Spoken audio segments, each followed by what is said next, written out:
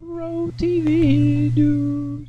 Welcome to tonight's Pro TV News, and here's your host, Javi Goldscom. Yes, thank you, Ken. So, tonight we return to our ongoing research into where is the gold? This time with some answers. This is the Earth. If we zoom in a little bit. Great. Now, new research by Australian scientists has revealed that earthquakes are responsible for producing much of the world's gold in localized deposits.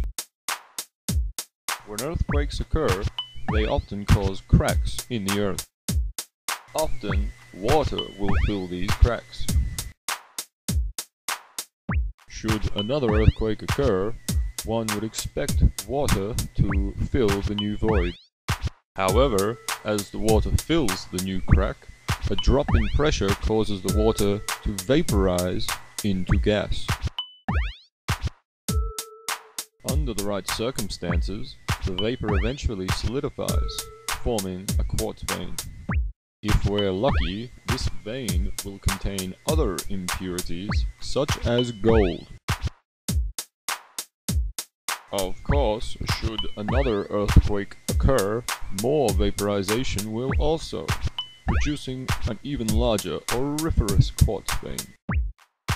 Through weathering and erosion, some of the quartz vein will travel downstream, creating what us prospectors know as alluvial gold. As you can see, the more earthquakes, the more localized gold that can be found. These circumstances occurred billions of years ago, which often means the environment is different now to what it was then.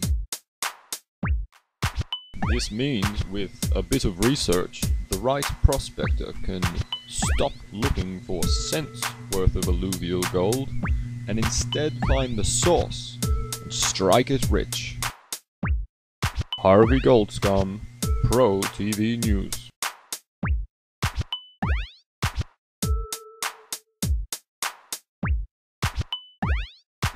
Pro TV